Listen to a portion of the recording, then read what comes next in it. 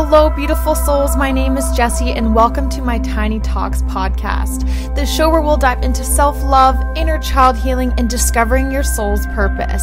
I look forward to chatting with you every single week and helping you grow exponentially in all areas of your life. Without further ado, here's today's Tiny Talk. Hello, you guys, and welcome back to another episode of Tiny Talks. I am so excited and eager to dive into today's content with you guys. I don't know if it's because spring is in the air, if there's just a sense of just refreshingness, and I just feel like the air is a little bit lighter these days, and I've just been on such a mission of just improving myself in all areas of my life. I've decided to just show up differently by going to yoga again, which is something that I know that I enjoy doing, but wasn't doing for a long time. I've been sticking to routines because I find routines is something that really helps us just calm our nervous system down, which was an episode that's going to be coming out later this month.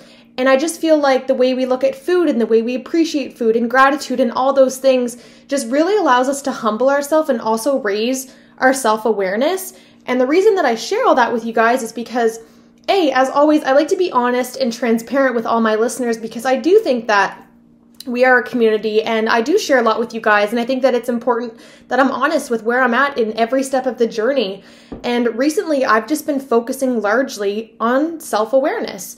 And so today I'm going to be diving into specifically why self-awareness is so important. And this could be a podcast that could go on for infinity because I think that this is a subject that really is kind of the mission of life, right? Beginning to discover who your true self is, becoming self-aware of yourself. I think a lot of us go through life very much on autopilot. I know that I was living my life in a survival mode pretty much up until last month, which was when something switched in my mind that I recognized that wasn't working for me anymore, and I decided to let go of some things that I had been holding on to for a long time. Now, again, I will just note that did take a long time. That didn't just happen at the flick of a wrist. However, when we begin to become more self-aware, we're able to give ourselves more grace to actually find gratitude and to slow down in the run of a day.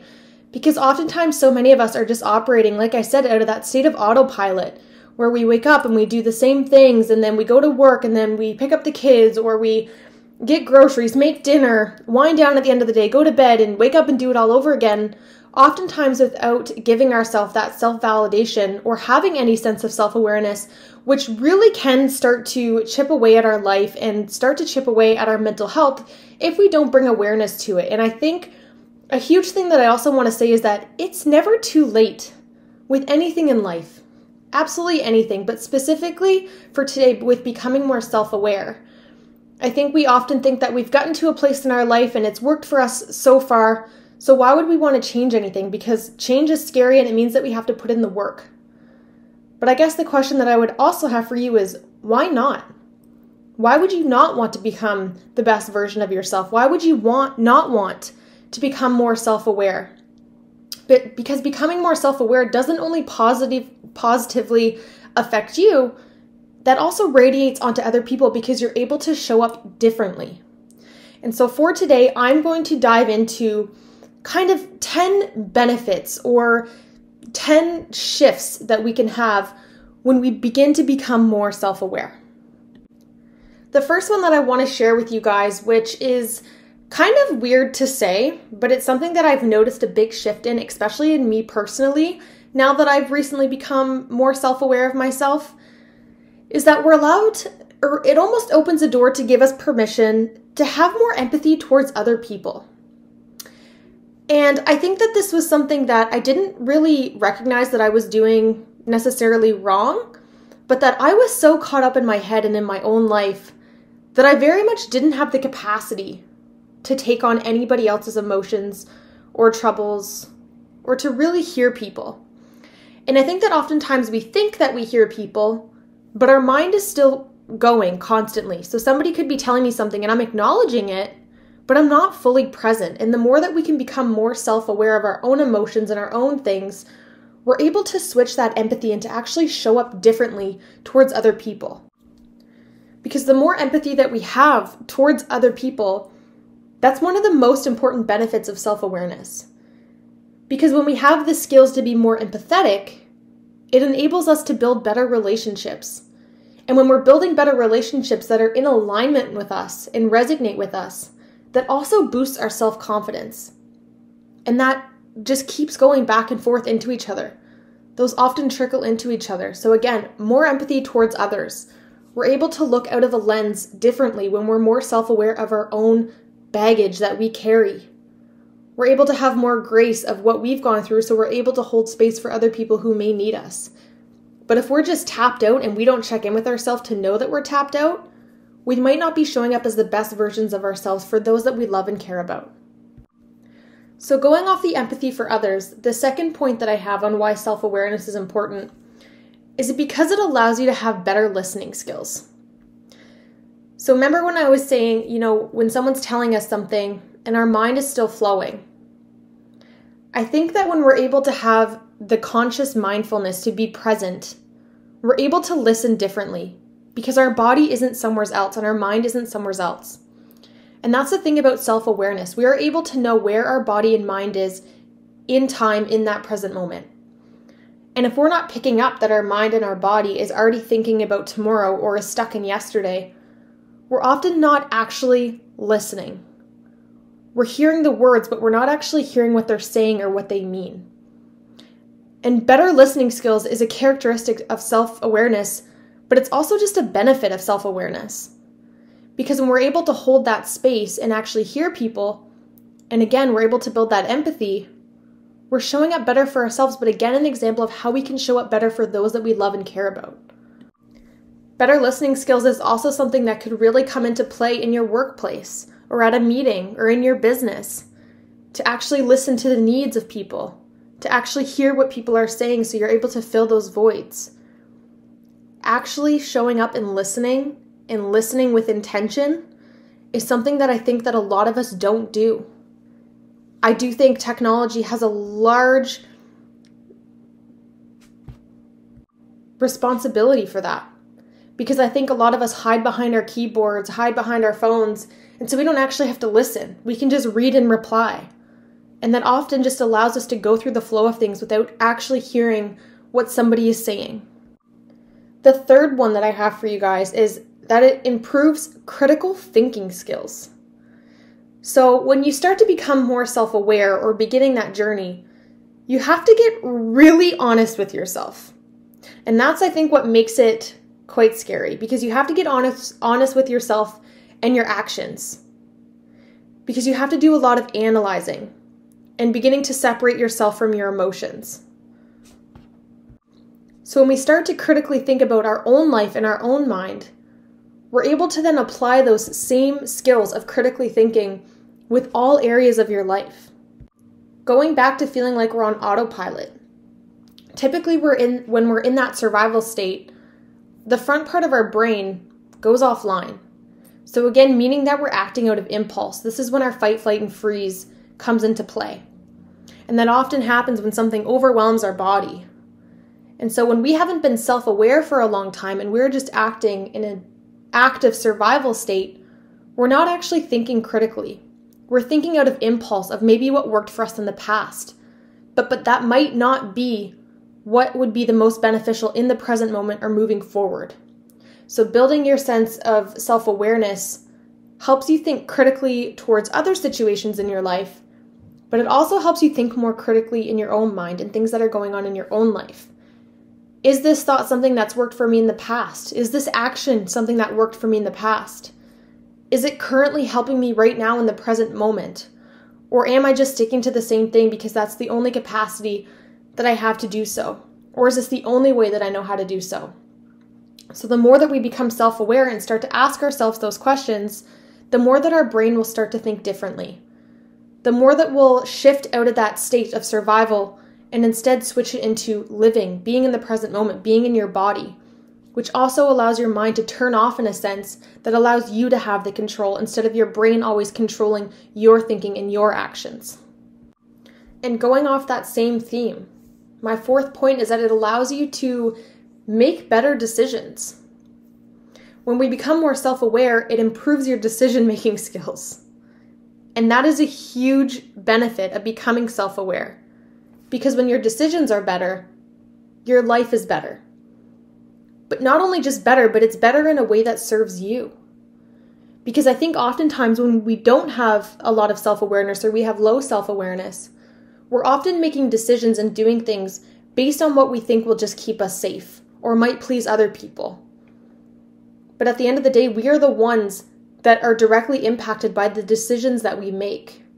And the better relationship that we have with ourselves and the more clear that we're able to see ourselves and our reality, the better ability we're going to have those decisions, the decision-making skills that are going to improve our life. The fifth point that I have here is that it allows you to have better leadership skills. If you were to ask yourself right now, who is your biggest leader? Who is someone that you look up to? Isn't it true that you would want them to be able to make good decisions? Wouldn't you want them to be able to listen to you, your fellow coworkers, or your team, whoever it is, with empathy?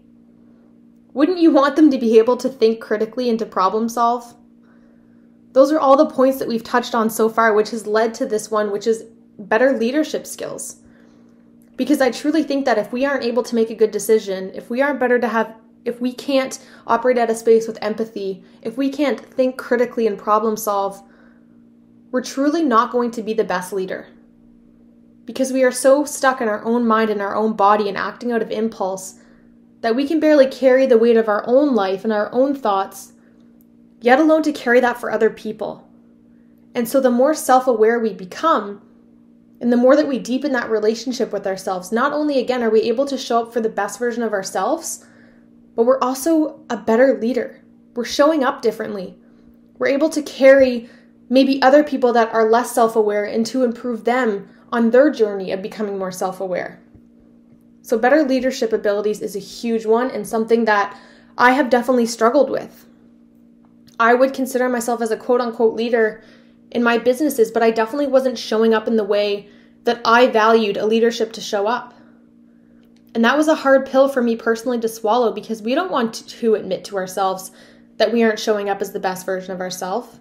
We don't want to admit that we're not showing up great for other people. But the thing is until we have those honest and hard conversations with ourselves, nothing is going to change. Nothing is going to pivot. And when we get to that point where we feel stuck and we feel like we have nowhere to grow, that is indeed where we will stay. Because if we have the mindset that we are perfect and we have it all together, you're never going to grow and you're never going to change because we never will have it all together and we never will be perfect.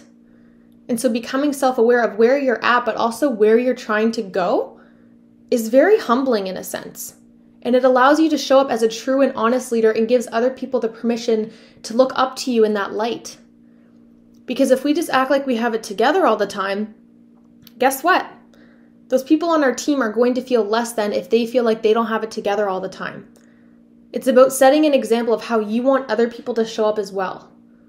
And if you don't think that you're showing up in the way that you'd want other people to show up, only you have the conscious ability and the ability to change that and to shift that and to put in the work.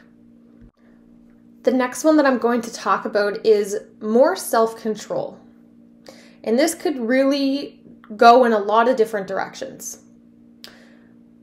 But with having more self-awareness, it also involves being able to catch and name your emotions and not necessarily reacting to them. So what I mean by that is if we don't know that we're angry, if we just feel it, we feel off, but we can't actually name that it's anger, we might be reacting to people around us in a state of anger and not even realizing that we're doing it. This was something that I was doing all the time. For me, it wasn't anger though. It was resentment. Resentment towards the world. And any time that I would be triggered and feel that feeling, I would just shut down. And that would allow me to have no sense of self-control because I didn't even know that I was feeling it in the first place. And we often then get lower self-confidence because we feel like there's something wrong with us. We feel like our body is out to get us, our mind is out to get us. But the more that we're able to name our emotions and tend to them and not react to them, the more self-control we're able to have. For example, if we notice that we get triggered and we can catch that, we could potentially say to someone, I'm noticing that what you just said kind of threw me off for a minute. Do you mind if I take a moment to just tend to myself? Or, I'm not really in the right mind space right now to answer that question. Do you mind if I report back in a few minutes? The more that we're able to have more self-control and to speak what we need, again, it doesn't only fill us up, but it also allows us to have more self-respect towards other people. Because oftentimes we lash out at other people based on our emotions of something that's happened in the past. It wasn't anything that specific person did to you, but your mind found that it reminded yourself of something that has happened in the past. And so you can see a theme with a lot of these is that this is a trickle effect, because how we show up for ourselves is indeed how we will show up and represent ourselves in front of other people. And so the more that we're able to have that self-control, not only are we being more respectful of ourselves, but we're being more respectful of other people. That our negativity and our traumas isn't for them to carry. That's not for us to lash out on them. But it is our responsibility to catch ourselves doing that so that we are showing up in the best way. The next one that I want to share with you guys has been honestly a life-changing one for me the last couple of weeks, and that's your ability to increase self-change or to change a habit. We'll call it that. Your ability to change a habit. Because when we're able to develop the skills of being able to analyze the effects of what we're doing, so catching ourselves, we're actually developing an increased ability to change our habit. Because when we're able to catch ourselves doing something and analyze why we're doing it, so again, the effects of what we're doing, we're able to put in the action to change our habits. And this was something that was huge for me, especially with my relationship with food. I am someone who will not eat anything until late in the afternoon. And then I'll notice myself feeling kind of sluggish, a little resentful, a little angry, a little down, low energy. And then I'll catch myself and I'll eat and I'll feel better. And then the next day I'll come around and I'll do the same thing again. And I'll do the same thing again. And it's almost like self-sabotage in a way. And I do have a background, I will say, or I have a past with eating disorders. And so food has been something that's always kind of been an iffy subject for me and something that's been hard to take control of. But the more that we're actually able to analyze what it is that we're doing and why we're doing it and where that comes from, it leads us and gives us the permission to actually change that habit. It empowers us. What I'm doing with my relationship with food is actually a very toxic trait and dangerous to myself. And I'm starting to learn and do more research and find out why it is so important that I eat in the morning and why I do eat every couple of hours, but not specifically just eating, but eating the right foods for me and my body and my lifestyle. But I don't think that until we have a strong level of self-awareness, we're able to change habits because we just don't have the capability to notice routines and the things that we're doing. We get so stuck in doing something because, again, that's just worked for us for so long. But again, until we have that self-awareness to make that shift, we likely won't change it. Because it's also a scary thing to tap into when you don't have the capability to have that self-awareness. So another benefit of self-awareness is that it increases your ability to change a habit or a lifestyle. The next one I'm going to share with you guys is something that I think is just so beautiful when it comes to self-awareness. And that's that it gives you a higher sense of self-esteem. And if we really just think about those two things, self-awareness and self-esteem, I do truly think that they do go in hand. And higher self-esteem truly is another benefit of self-awareness. I think all these are all benefits, but I think that this is one of the biggest ones. Because when we have higher self-esteem or higher confidence, we truly do just show up differently. We show up for ourselves and we show up for other people, but in a different context. And I think that that's something that's so beautiful. Because self-esteem is a natural product of confidence, which is exactly what self-esteem breeds. Because when we have a high level of self-awareness, we're able to identify our strengths and our weaknesses.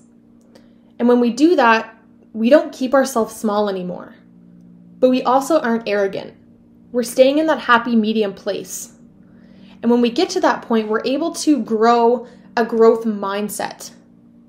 And with a growth mindset, again, we're able to realize that quote unquote failures, my favorite question to ask ourselves is, what would you do if you knew you couldn't fail? But when we have a growth mindset and realize that failure is just a step of the journey, it just allows us to see what didn't work to open the door for maybe something else that is going to work. And when we are able to have that growth mindset and go through the failures, it allows us to have an incredible amount of persistency and belief in yourself, which then leads to building your self-esteem. I like to think of it all like one big circle that all flows into each other. But without that self-awareness and that validation of yourself in the beginning, that circle won't begin. Because oftentimes at that point, our self-esteem is coming from validation from others, actions from others. But the thing about that I've learned over the years is that that's not consistent. And that can't continue for the rest of your life, because at some point, somebody's not going to validate you or somebody's not going to encourage you, and it's going to cause you to fall off the bandwagon. We need to have that initial belief in ourselves. That way nobody can take that away from us and nobody else has the control to manipulate our life. It starts with you. Yes, it's great to have other people cheer us on. Yes, it's great to have other people pour into us. But we need to make sure that we are the backbones of our own self-esteem. We are the ones that are putting in the work to grow that relationship with ourselves. The 9th point that I want to share with you guys is that having high self-awareness allows you to have a better overall picture of the painting or a better overall perspective. Because when you take time to analyze all the different facts of a problem and you come at it with a critical thinking and a sense of creativity, and then you put empathy into that, and then you have a better overall perspective. When we're just looking at something from one state of mind, of where we're operating at, and again, if we have low self-awareness and we just look at something quickly, we're often only looking at it from one lens. But when we can grow that capacity and have more empathy and have more critical thinking, and you can start to see how all these points tie in together, we're able to have a better overall perspective because we're able to hold more space to look at things differently. When we have better self-awareness, we're also able to be more creative because we're able to think outside the box because it feels safe enough to do so. And with anything in life, we really do need to be able to look at it from different perspectives. Things in life don't only just have one perspective, which is why I absolutely love debating with people, a healthy debate, because I find it so fascinating that we can all be humans living, quote unquote, the same experience, but we can all see things so differently based on our upbringing, what we went through, our perspective, our self-awareness. And so the higher our self-awareness is, we're able to see things from a different perspective, but we're also able to be kinder to others when they have a different perspective. It allows us to open our minds to think differently, that there isn't just one way of thinking. And the last point that I have on here is increased gratitude for yourself. Just think of self-awareness for a moment. Think of yourself right now in this moment in your body. I want you to go into your body for a moment and bring self-awareness to yourself. Are you hungry? Are you full? Are you tired? Are you lonely? Are you happy? Are you sad? Are you resentful? Are you excited? Do you feel pain anywhere? What's your breathing like? Are you deep breathing? Are you shallow breathing? What's on your mind? Where are you? These are all questions that allow us to become more self-aware. And next week, I'm going to be going through a bunch of questions to ask yourself to become more self-aware. But when we're able to do that, we're able to find more gratitude for ourselves. Because when we're able to check in with ourselves and give our body what it needs, our body will then thank us in return. And when we're able to shift our outlook on life just a little bit for the positive, the universe will start to show you all those things in return. It will start to show you better people, kinder experiences. And I know this to be true because just in the last 2 weeks of shifting my perspective and developing my sense of self-awareness, I have had so many incredible people walk into my life. I have been waking up just with lighter shoulders. By pouring love into yourself and becoming more self-aware, I truly do think it is the recipe for living the most optimal life. Because at the end of the day, the only person that we're promised in this world, the only thing that we're promised is ourselves. We are stuck with ourselves until it is our last day on earth. And so becoming self-aware is something that I think we all go through life without thinking of. But the more that we bring awareness to our life and we focus on those 10 things of why it's so important to grow our self-awareness, I think it gives ourselves that permission to begin the journey. And the last thing that I'll say here is I often think that it's not talked about. It's not taught to us that having a high sense of self-awareness is important. We're not taught that we can get stuck in a survival state. We're not taught that we can be stuck in our childhood experiences. We're not taught to come back to our present body and to shift our thinking to how we're living now. And that is why I'm so passionate about my podcast and about sharing with you all, because as I learn things, I want to share them with all of you who maybe have not opened your mind to that perspective yet, or maybe haven't been around people or places or things that open your mind to those things. And so I truly hope you take today and you take some time to sit with yourself. How is your self-awareness? How can it grow? How can it flourish? How can it become better one thing at a time? And as I mentioned, next week I'm going to be taking you guys through some questions to ask yourself, to deepen your sense of self-awareness and to get to know yourself better.